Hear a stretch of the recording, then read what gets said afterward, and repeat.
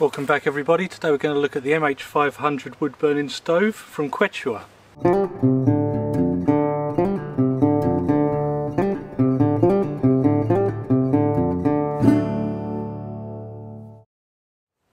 Welcome back to the channel guys. Today I'm going to be looking at this wood burning stove I got hold of. It's from Decathlon, they sell it under the Quechua brand.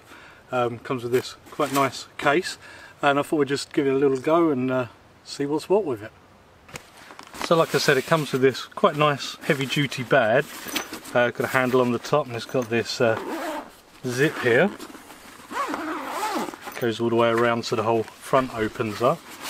Around the back there you've got a few kind of safety instructions and same inside as well. And then that's how the stove comes. I've put some firelighters in here myself before coming out. Yeah, it's just got that little cardboard tray as packing.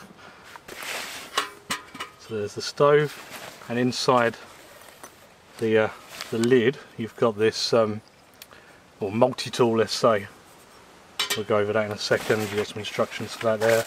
Got a nice pocket here, it's got some literature in it.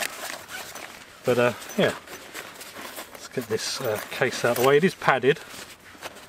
I mean, this isn't a fold flat stove for kind of long treks, but for car camping and stuff it could be quite good. So let's have a little look at the stove here. You can see the design is like a wood gasifier style stove, so it should be pretty efficient. It should be burning off them fumes coming out of the wood itself. Got this little closing air vent here for putting your wood in. On the bottom here is a tray for your ash, which probably opens up the airflow a bit as well, so I have a play with that. The multi-tool, let's call it, can be used for pulling that out, for adjusting the flap. It can also go through these two holes in the top of the stove here, so you can move the stove about while it's hot, empty it out and things like that, which is pretty handy. Obviously you can also use it for blowing air onto your fire too. So pretty handy little tool to come with it. Seems pretty well thought out.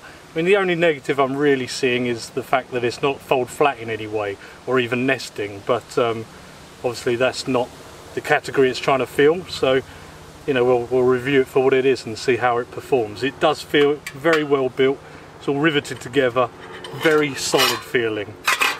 And with that case as well, I can imagine it being quite hard wearing, great for throwing in the back of a truck or caravan or whatever you like to do. It's, yeah, maybe keeping in a little shelter or something. Solid bit of kit. I've collected up some twigs and I just thought I'd cut some slightly thicker bits for the burn. It says up to 20 centimetres is the ideal, so we'll go have a bit of an estimate on that.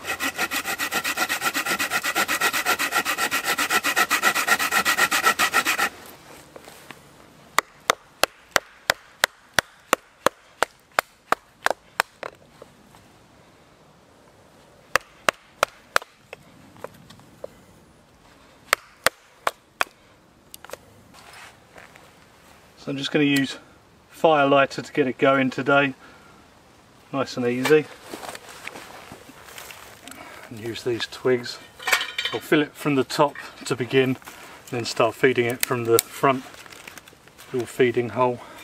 I suppose I could open that up, make sure I'm getting all the oxygen in.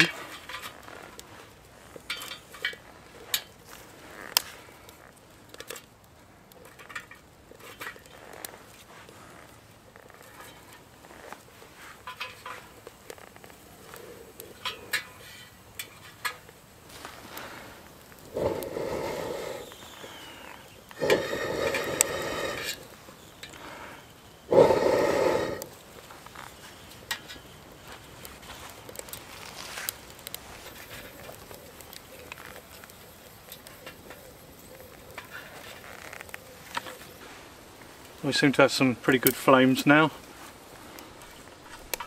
so there must be some heat in there. Usually with wood burning stoves, sometimes you can block off that airflow by putting a pan on too soon. This has these holes here plus the wood gas jets inside, So I'm hoping it's not going to block off, because this is covering the entire top there. So we'll see how that goes and make a cup of tea. We'll see a bit of smoke already, we'll see what happens. Can definitely see the flames inside still. Right, there's a lot less smoke now. I think it's kind of found its way. See the flames coming up to the right height. Can feed it from here. And there's going to be a lot of heat hitting that kettle, I can tell you.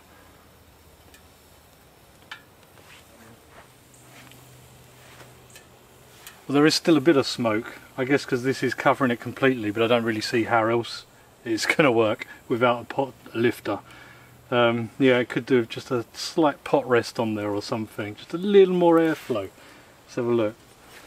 If this was up a tad higher, yeah, look at that. So like that, just completely blocks it off. Maybe if when there's a bit more heat in there, maybe it'll come out here more. But you know, just that 1 inch makes all the difference. Yeah, I think this needs some kind of pot rest. Oh, it's definitely a hell of a lot of heat there. That did boil pretty quick.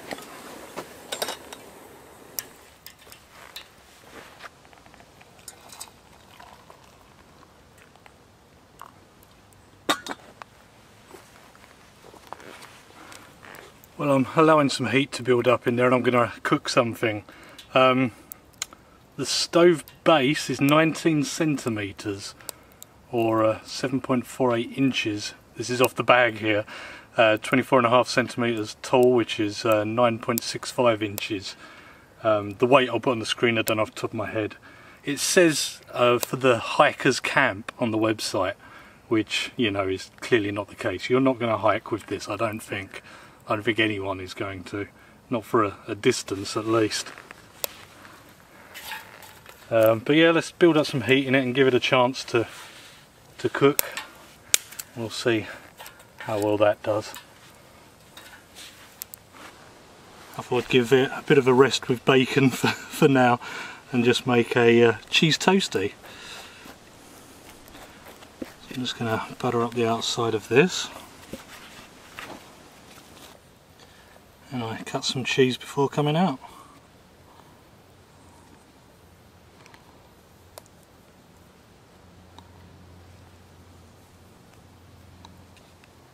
Got a little bit of salsa as well, so like a salsa dip. I may as well put some in, liven it up a bit. Let's get this in a pan. So as soon as the pan's off, yeah, the smoke goes, put it back on, straight back. Yeah, I'm not enjoying this stove. There's still a lot of heat there, it's still working, it's just, I don't know, just not particularly well designed.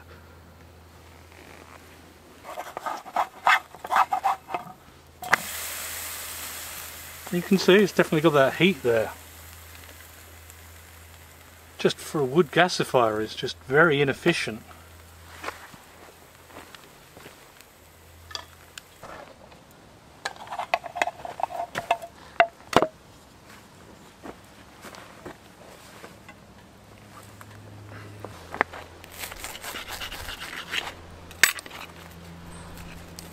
Well, looks like a nice cheese toastie. So what's gone on here? I don't really know.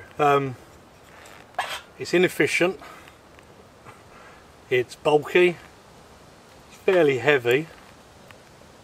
They're the negatives, and very smoky, obviously, which comes under it being very inefficient. These holes are clearly not big enough.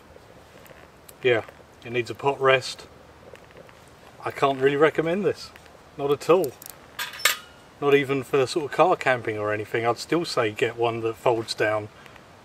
I mean, this is £50 and you can get you know, one Tigris one or something like that, but you could pay a little bit more, get Bushcraft Essentials or Firebox.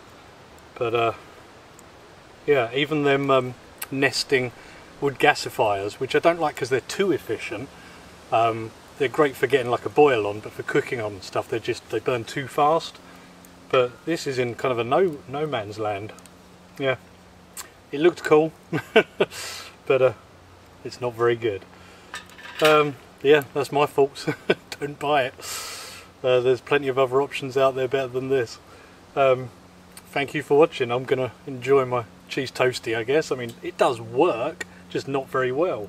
It just, you know, cakes you in smoke and isn't very efficient. So until next time, thanks for watching. See you soon. Goodbye.